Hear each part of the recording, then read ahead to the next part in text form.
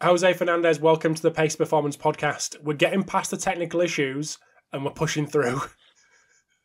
Yes, thanks for having me, Rob. My pleasure. It's a pleasure. No, my pleasure. Thank you I know you said thank you for hanging in with you, but thank you for hanging in with me. So I do appreciate it. And I've been long stalking you since 2016. So thank you for keep answering my emails and coming on the podcast. I appreciate it. No, I appreciate you not giving up on me. I look forward to spending a little bit of time with you. Yeah, we've spent more than I expected, I must admit, with the technical issues, but that's not a problem. Not a problem at all. But anyone that doesn't know who you are, Jose, do you want to give a bit of a background on yourself? What you've done previous to going to Saudi, because I know there's been a few changes recently, and then work back from there. Yeah, so let's start from where I am right now. I'm currently in Saudi Arabia. I'm leading the sports science department for Mahd Academy, which is it's an academy. It's part of the Ministry of Sports, a new initiative aiming to develop sporting success and identify athletic potential in the country. So a very exciting project. I've only been here for 3 months, so learning as I go, but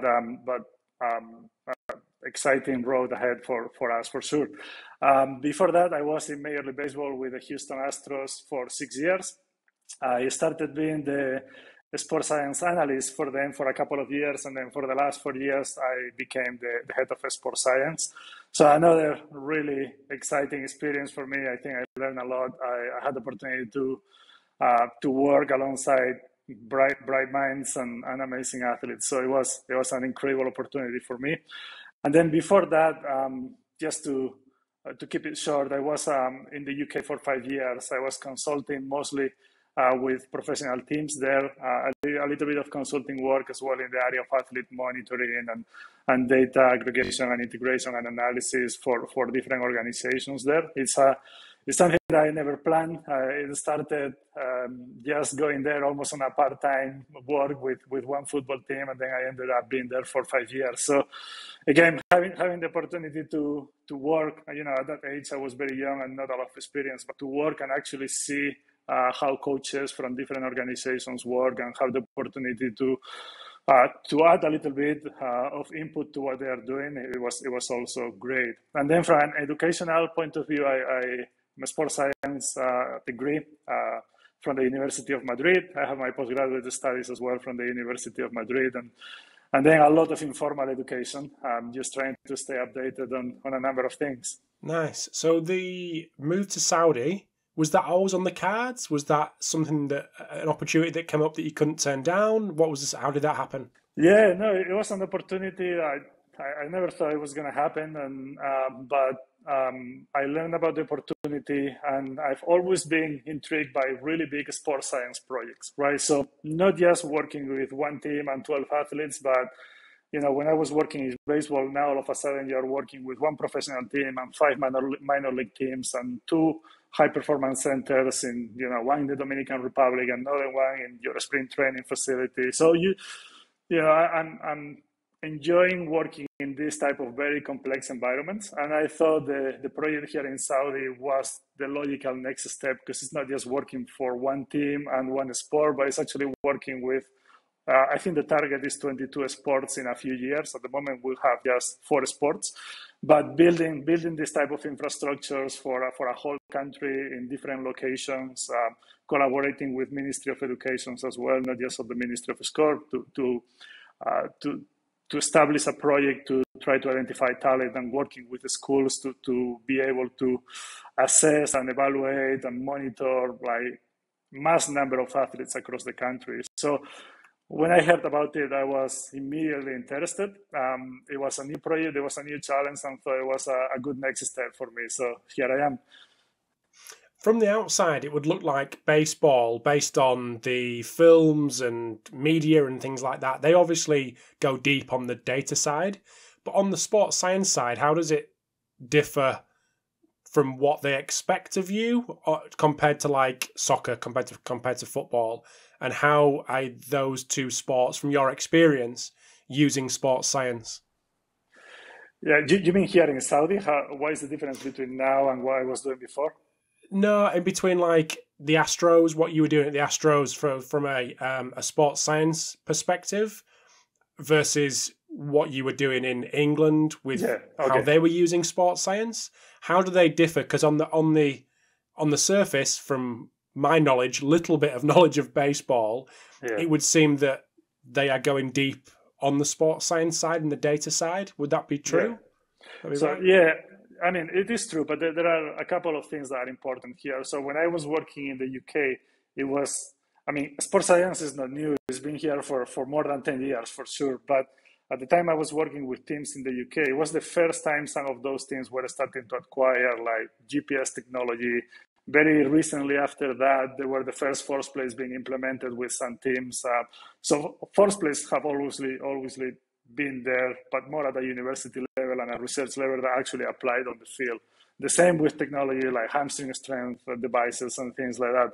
So I think at that point, there was a lot of, there's a lot of technology starting to come in sports that we want to use, but it's never been used before, at least not in this environment. And also, there's not a lot in there on managing all that new data, right? Because when I was working in the US, I think there was, in the UK, I think there were probably one or two athlete management systems, and they were not developed to the point where, they are developed now in terms of integrating and automatic aggregation of the data and all those type of things. So I think that's one difference. I think the timing is different between my job in the UK, which was very early, and now in the US that it was a little bit more established in terms of technologies and things like that. And then like what you said is true. I think there is a lot of interest in baseball in going deep into data in general, not just sports science. When I arrived and I started working in baseball in 2016, that was the case, I think, more on the sport, on the technical and tactical side of things, not so much on the performance side of things. It was very basic when I started working in 2016 in terms of the data we were collecting from a performance point of view. That was the first year, for example, that was implemented in baseball, the optical tracking system in the stadiums. And there wasn't a lot of technology at that point being deployed with the team in regards to sports science or performance. So for me, it was a lot of, focusing on, first, what do we need to understand? What are the requirements of these sports? Because if you look at the demands of baseball and the research that is out there, in 2016, there wasn't much more than just a few studies on biomechanics, but nothing from actual physical demands of the sports. What is the work to rest ratio? What is the number of sprints? What's the type of effort that the guys have to do in the game? So for me, it was starting to create that infrastructure to start familiarizing myself with what we are training for and what are the goals in terms of developing these athletes and what are we preparing them for. So that's how it started. And then from there, just starting to elaborate to, let's go from something a little bit more basics to see how can we actually impact performance a little bit more in terms of the data that we're collecting. So take us through that 5-year journey starting in 2016. At what point did you get that to in 2021 before you left? What kind of things were you doing that you were, I suppose, what you were proud of and what you'd worked up to? I think creating an infrastructure able to support some of the decision making behind, and when I say decision making, is not just decision making with regards to strength and conditioning, which is what we usually think about when it comes to sports science. We work collecting data in the weight room, collecting external load data and internal load data. I think my work there was more, it reached a little bit beyond just the traditional understanding of sports science to influence the way like we're recruiting players, for example. How do we help our scouting department with some of the decision making? Because at the end of the day, they are making decisions on things like, what is the physical projection of these players, for example, and that is something that we can help them along. At the end of the day, we're using very similar technology, we're collecting similar data, and we can help them think through those processes in a little bit more objective way, rather than just saying this player is a 2 in power, but we're projecting that in 5 years it's going to be a number 6 in play, or it's going to be similar to to this player that is currently playing in the league. I think we can help make that process a little bit more objective and support those decisions with a lot of the knowledge that we have as a sports scientists and that we are familiar with. So to be able to do that, I'm guessing that you had to become very ingrained within the coaching staff and be able to talk their language and get the trust. I suppose get the trust, and that comes up all the time in the podcast. Building the trust with the technical coaches. How did you go about that? Yeah, that's a good question. It starts from taking it slowly and going step by step, showing value in any way you can. At the end of the day, there's two things that you have to achieve. One is with your work, try to impact. One is performance. Two is probably injuries. Try to keep the players healthy. Try to help the players win more games or perform better. The other part is make the life of the coaches that are working with you easier, right? So that you are helping them save time, make better decisions and things like that. So starting very, very simple with some simple wins that you can identify at very early stages and develop some solutions for those, and then just grow from there. I think once you are able to help them at early stages and they feel that you are not just there to say, okay, this is what we're doing, we're collecting this data now, and now you have to change your training because this technology is saying that this number is now red instead of green. I think it's more about helping them think through that process and coming up with a decision as a team, and you are just supporting that decision process rather than just saying. But the way you are supporting that decision process is through an infrastructure that allows you to not just give one opinion, because at the end of the day, they have been working there for longer than me. They know the sport better than me. They give probably more valuable opinions than the one I can give, but trying to be critical about those opinions and trying to support certain conversations with as much objective data as possible. It's not always possible to get data for every single conversation that you are having, but at least try to create an infrastructure that can support that process as much as possible. Is there any examples that you can give, Jose, where you were able to create something in the background that was saving coaches time? Because anyone, whether you're a coach, whether you're a builder, whether you're a designer, whatever you are, if someone comes and says, I can save you time, like, I'm listening, I'm buying it. So obviously that's so important, especially in a fast-moving industry like baseball. So is there any examples that you can give of how you save the coach's time? Yeah, so keeping it, I mean, I'm not going to go into specifics, but trying to be general and still be concrete about some of the things that we've done. I think for me, the first goal that I had was, apart from trying to understand the sport, when we arrived, there wasn't much in terms of objective information to help prescribe training, for example, or help evaluate whether the players were getting better or maintaining certain adaptations during the season or not. So my first goal was like trying to profile those players in very simple ways, because when you don't have much at the beginning, with very simple things, you can start getting some quick gains into that process. Now, so the way I look at athlete profiling, which is some of my first goals when I arrived there, was I tried to think about it in three different buckets, which is aerobic fitness, force, and when I say force, I'm talking about max force, but also about force by time, so basically power-related capabilities. And the third bucket is probably going to be speed. And within speed, we have things like change of direction, acceleration, and things like that. I think those three buckets are not just important for the sport, but are probably universal for most sports. And then you can customize a little bit based on your environment and based on where you are actually working. But if I think about those three buckets, I think in most sports, we're going to be able to prescribe training data with training programs with that information. I think in most sports, aerobic conditioning and especially force and power are going to be in some way related to performance on the field or on the court, right? And I'm not saying if you are stronger, you're going to score more from the three. But when you look at the sport from specific actions, like there are certain things that start to correlate, right? Okay, so changing of direction, ability to be explosive in certain actions, for example, throwing a ball at 100 miles per hour, swinging with certain power, right? So then you start looking at that component of, okay, these things are helping me from a training prescription point of view, and also probably going to have an impact on the performance of the players in the field, so they're going to be important. The second part from there is,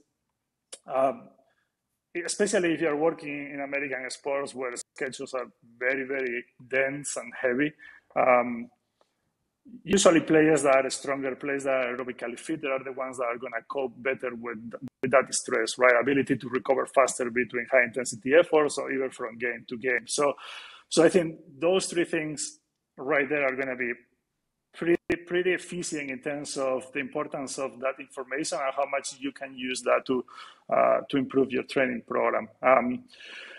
The other part, so let's go, because I know you want to know a little bit more specific. So let's go into how do we collect the data, for example. So for aerobic conditioning, usually I look at a field assessment, an interval field assessment, which is either a 30-15 or a yo-yo type of assessment on the field, a yo-yo IRT. And I like to do that usually within somewhere between at least once per quarter, so somewhere between 8 to 12 weeks, get an updated score on that type of assessment.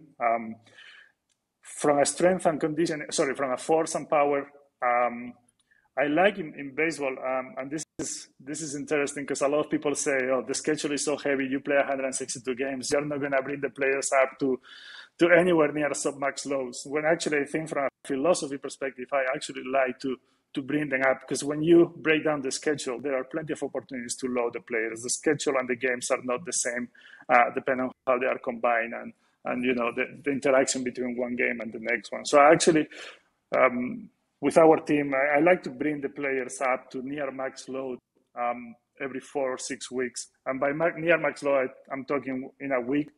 We're going to be bringing the players up to probably anywhere between 2 to 4 reps with a barbell speed of somewhere between 0.1 and 0.3 meters per second.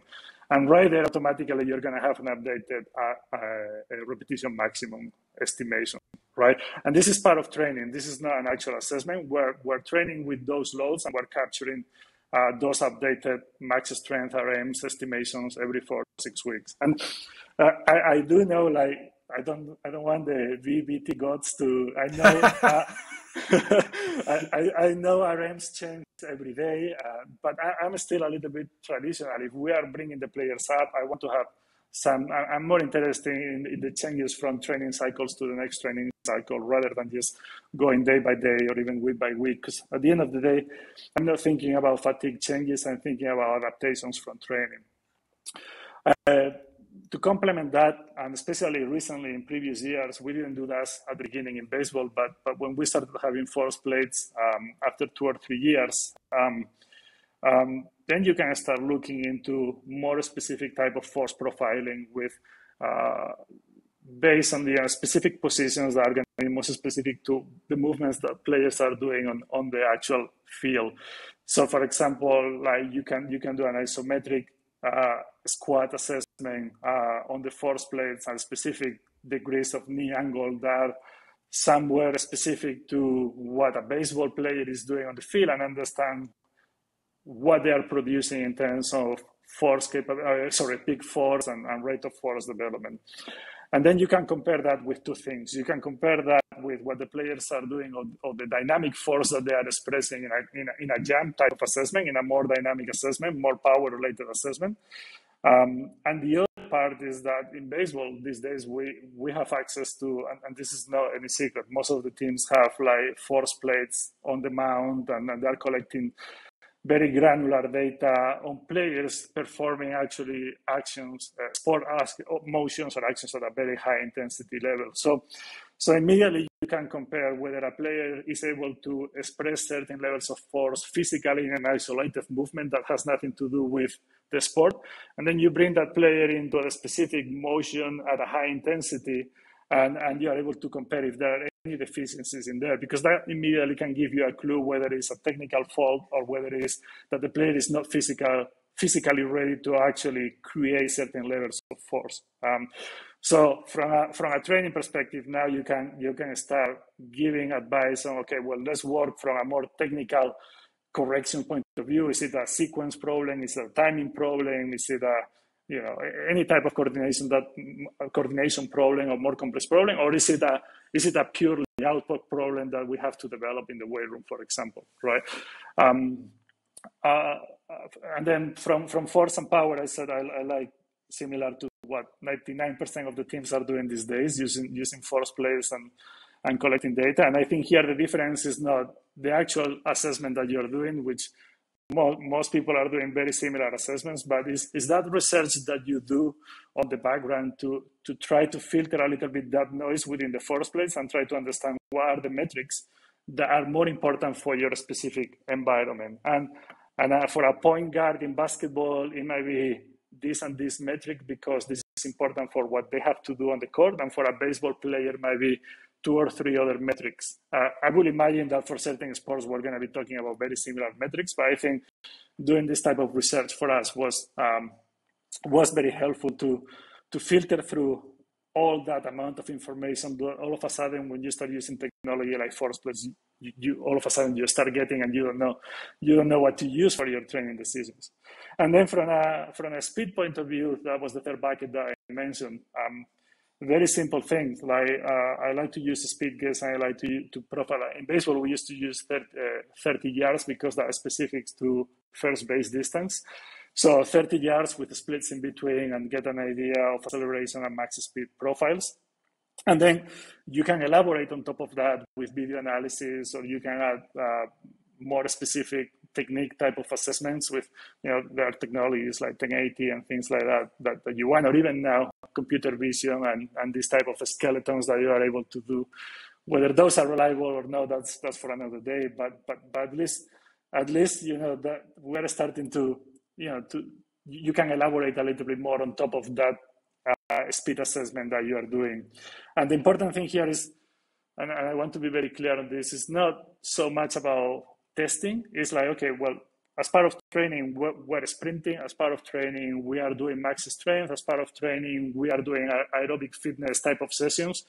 Well, let's find opportunities to measure that objectively and update our database with new information so that when something happens, if a player gets hurt, we have updated benchmarks. If we have to make specific training adjustments, we can go back and check what the player has been doing in training and understand where the player is coming from. So those type of things, that's a little bit the way I think when I think about building an infrastructure of data. And it's super simple. It's just 3 things, but I think those are very universal and can provide a lot of value. With the stress that's on the upper body, specifically in baseball, was there anything was there any sort of profiling that would happen in that area? I'm guessing there is.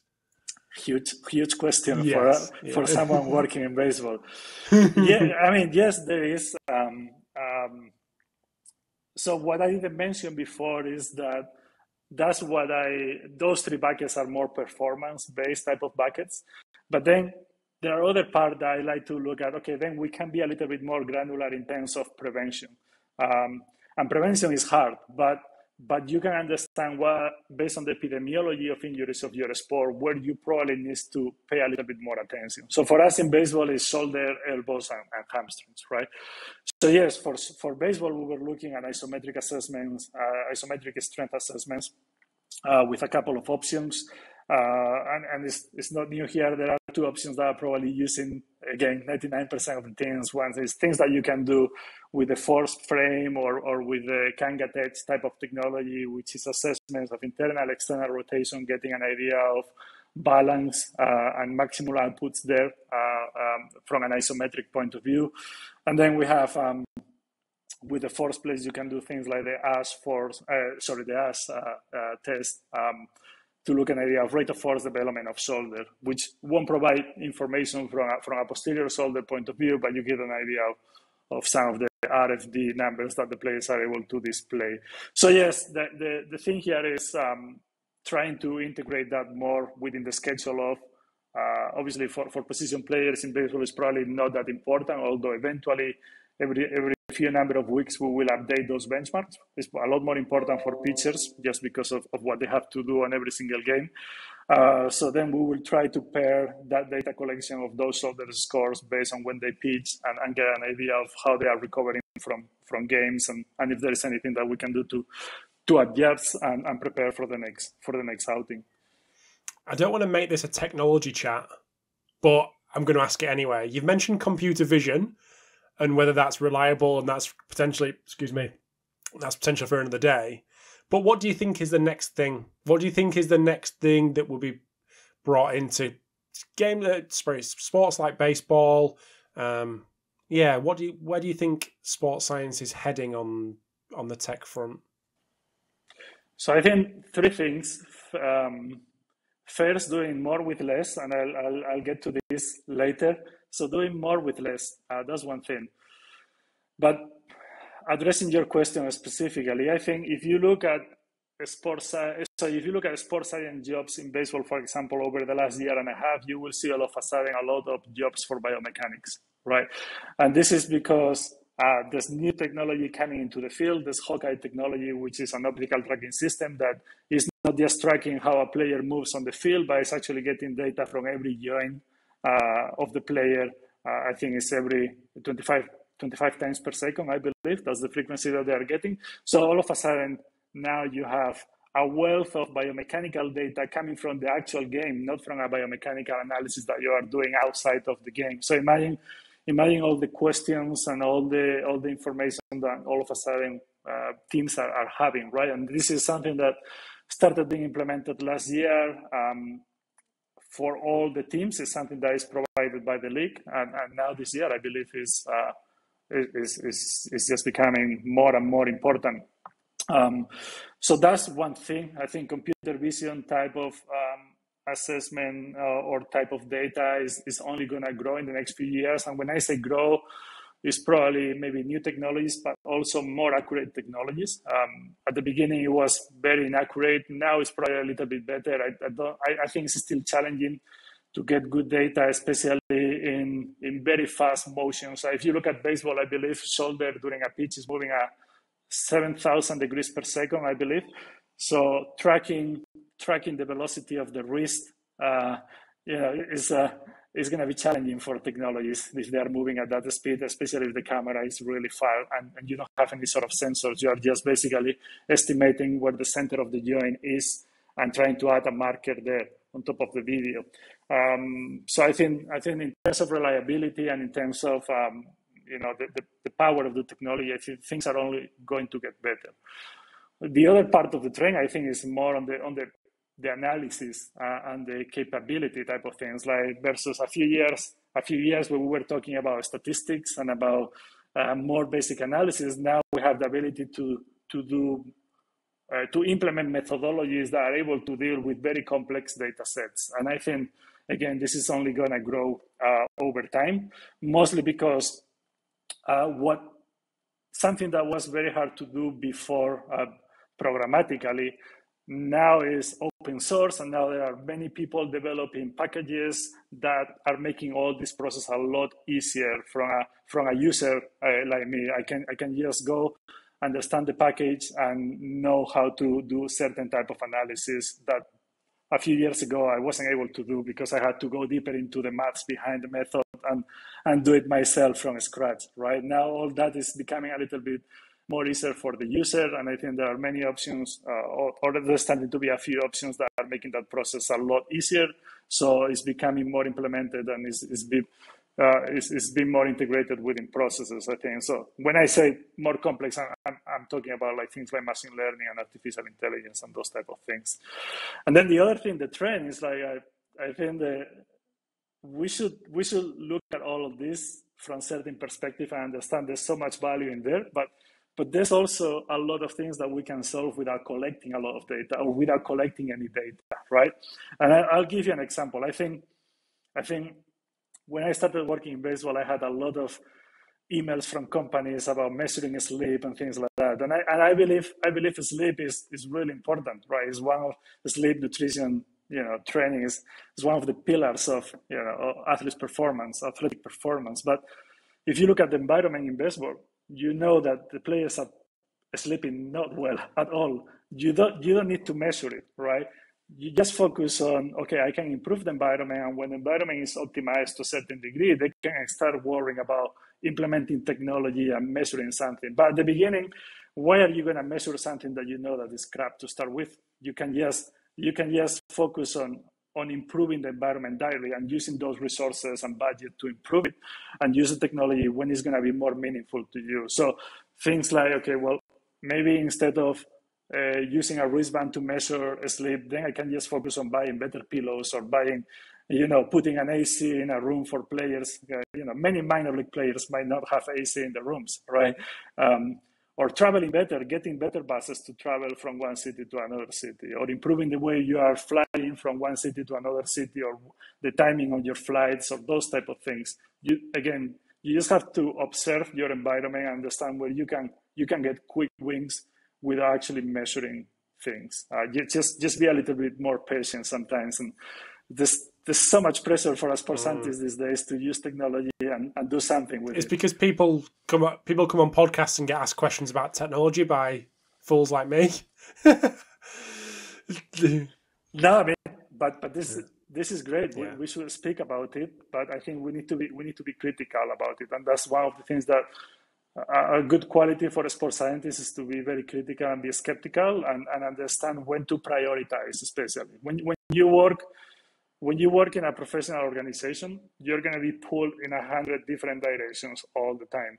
So, okay, how do you spend your time, and where do you invest your resources? How do you prioritize that?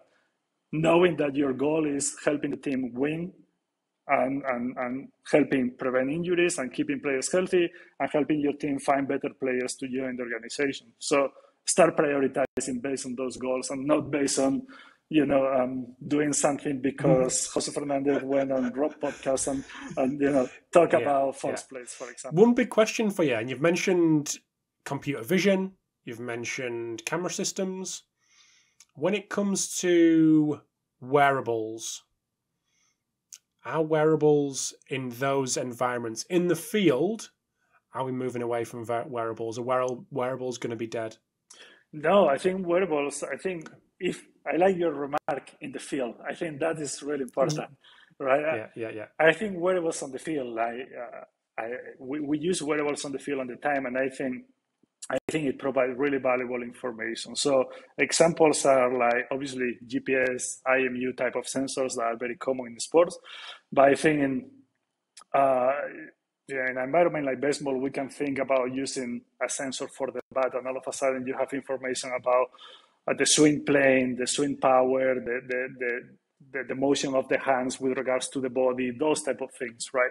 So I do think well used, and if you know what you want to get out of them, and if the technology is valid and reliable for the movement that you're trying to evaluate, I think there's so much value in using sensors. I think it provides information like G-forces, for example, that you are not getting from camera. You're probably estimating, but you are not directly measuring them. So I do think there's valuable in wearables on the field.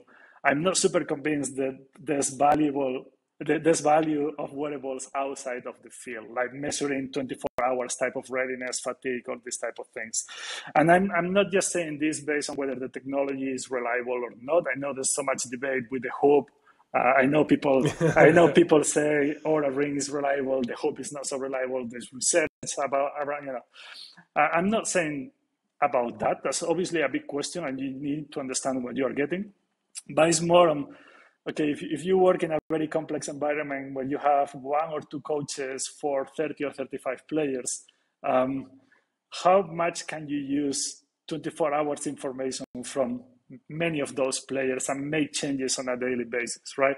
So that's what I'm going with, very basic buckets for athlete profiling. Just focus on simple things that can guide your training process, and understand whether a player is getting better from one training cycle to the next one, or from one microcycle to the next one, rather than trying to optimize 99% the recovery ability of the player from one went to the another one, when the environment itself is something that is going to be really hard to do in most professional sports environments. Now, always between brackets. If you want to use a sensors with a specific players because you want to understand certain habits of his lifestyle, then go ahead and do it if the player is happy with that and you can learn something about it. But deploying them at a mass scale, in my experience, is really hard to do. So just going back 5 or 10 minutes, it sounds like to me, for the sports scientist of 5 years' time, the sports scientist of 10 years' time, data analysis, biomechanics. And the first one we'll kind of take care of, but the second one is interesting that you say biomechanics. Because if you go on social media and you get into looking at the sprint guys, so whether it be here in the UK or over in the US, looking at joint angles, using apps, using cameras, that's biomechanics. So getting deeper on those levels, people are already going that way. So to have that deeper understanding, but in situations like developing acceleration, top speed mechanics, whatever that may be, it sounds like to me them two are the areas that sports scientists maybe can differentiate themselves in, having that deeper knowledge, data analysis, biomechanics. Would you agree? I do agree. I think that there is an opportunity to be a lot more granular in terms of the data that we're collecting for biomechanics now, and that requires specific expertise or a specific domain knowledge at least. And that domain knowledge, I have problem framing that, whether this is at the sports scientist area or a strength and conditioning coach area. I think at the end of the day, both of them are scientists in a way, right? And both of them need to be familiar with, the sensors that we discussed before, the metrics that we're collecting from, joint kinetics and kinematics and forces and all that. I don't think a strength coach can do a good job if he is not familiar with those type of metrics. Then we can discuss more or less how much he's going to interact with the data versus just consuming reports that someone else is providing for them, right? But that's another question. But in terms of understanding the data, having a specific domain knowledge of how to impact certain metrics and what certain results mean, I think the strength analysts and coaches have to get on board with that. It's not going to go away. And in fact, I mean, when you look at a lot of people, talking about sprinting mechanics and all that, they are coaches. Yeah, no, you have Stuart McMillan and other people in the UK that they are coaches. And I work with strength coaches.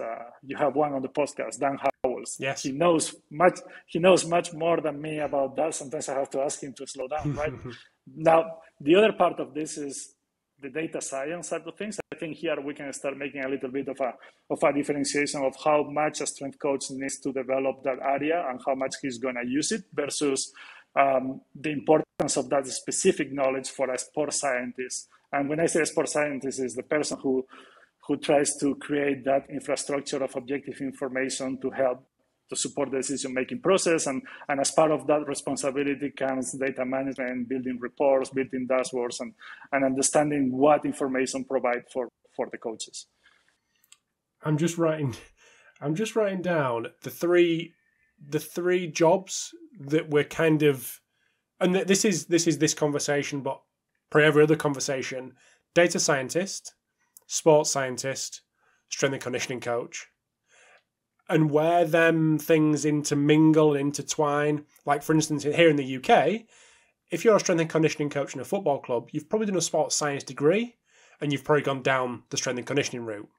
But if you're a sports scientist, you've done a sports science degree again, but you've gone down the sports scientist route.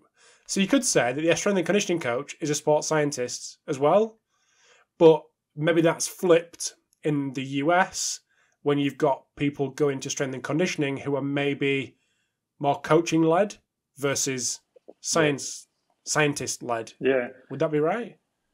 I do agree. Which is where it gets a bit grey area of, not that it is it maybe just been picky, but I find that there is this uneasy transitions between what is what. Yeah, I'll give you an example. I think a few months ago, I was doing a presentation on sports science for a course in Spain. And I thought of a question similar to what you just asked me. And I started looking for sports science job positions, adverts on the internet. And I came across many of them where sports scientists GPS scientists, data collection, those type of things. And I think there is sometimes, I don't want to say confusion. At the end of the day, teams ask for whatever they want and they call it however they want. That's not for me to judge. But I think the way I understand, I see it in three different levels, right? And when I say levels, I'm not saying one is more important than another. I'm saying levels of responsibilities. So I think the level one is the specialist. So we have the strength and conditioning coaches. There are scientists, in my opinion, because they need to know the science of how the body works, physiology, anatomy, all those type of things. And on top of that, it's even better if they make the process objective with objective information, as much as possible, or whenever it makes sense, right? But they are experts and they are scientists because they apply the scientific method to strength and conditioning and developing the athletic, side of things. In the same way, we have biomechanics that is special in motion analysis or movement analysis. We have nutritionists, they are also sports scientists. We have mental skill coaches, they are also sports scientists. Then we have level two, which is probably where I am, which is, and again, level two is not more or less, it's just trying to use these numbers to show different roles, all right? So level two is the person that supports those specialists with data and with information to help them navigate through the decisions that they have to make and support them and help in different ways. Like, and a strength coach might not necessarily be an expert in technology, but you go there and say, okay, well, for you, it is important to measure barbell velocity, and these are the 2 or 3 technologies that I'm recommending based on reliability, based on the feasibility of your environment to implement it and be successful, and those type of things. So I think there's a mix between the person that thinks strategically about the data, the process, how to collect it, how to manage it, and how to provide it for coaches. And that's a sports scientist, like you said. Many of them, myself, I have a strength and conditioning background, and I became a sports scientist by default just because I started learning about data and specializing a little bit more. And then the third level is the director of performance type of role, which in many cases comes from a sports science background. Not always, but in many cases comes from a sports science background because it's someone who has a lot of experience working or through the years through all these different specific areas of expertise, and now is someone who is able to integrate all those different specific knowledge or specific domain knowledge and make that people work together and stay on the same page to achieve the same goal, right? So what is a sports scientist? Well, you can work in any of those 3 levels and you are a sports scientist. It's just more about defining responsibilities, in my opinion. Talking too much sense, Jose. Far too much. Far too much sense. I like it. So just on the kind of trends and where you see things going, because I quite like that and your points of view on that. When it comes to athlete monitoring, we've mentioned the camera systems, we've mentioned wearables, GPS, etc. Where do you think that area is going? Not only for baseball, but for other team sports? Yeah, I mean, that's a good question. I wouldn't know how to answer different from where we are right now, which is what I understand for athlete monitoring is finding ways to monitor external load, so volume, intensity of what the player is doing. And then the other side of things is internal load, which is internal responses to that external load that the player is being exposed to. So where are we heading? I don't know. I think the technology can always improve. There might be better technology or not, but I don't think now. I think we passed a little bit that boom of all of a sudden having an explosion of data. I think we passed that boom. I think we are starting to get to the point where maybe we're getting a little bit better at understanding how to use all that and come up with decisions and managing all that information better. There might be always new technologies coming in and out, but I think it's about now. I mean, we don't get now that excited about one new technology. Now we're trying to think deeper through that process and coming up with ways to be better at analyzing that data that is super familiar for everyone now working in this field. So it's more about where we're heading is about being much better about using the data, utilizing it to make better decisions through the power of better data analysis, people that are more prepared, because a few years ago, there were not people that were prepared to manage that data because they didn't have data science background. And I think there's universities now in the UK and Australia and the US teaching sports science students data analytics. And I think that's probably where we are now in that wave of, we passed the technology boom and now we have to be better at using this. Would you agree that it's potentially the next phase, and I think we're there anyway, but even to a grander scale, to be influencing other areas of the organization? Like you said, baseball, recruitment's a huge thing. I'm just thinking of you in the UK in football, how many sports scientists are influencing recruitment? I may be wrong and maybe all doing it, but I'm not quite sure that's the case. So is the next thing for sports scientists to be infiltrating other areas of an organization?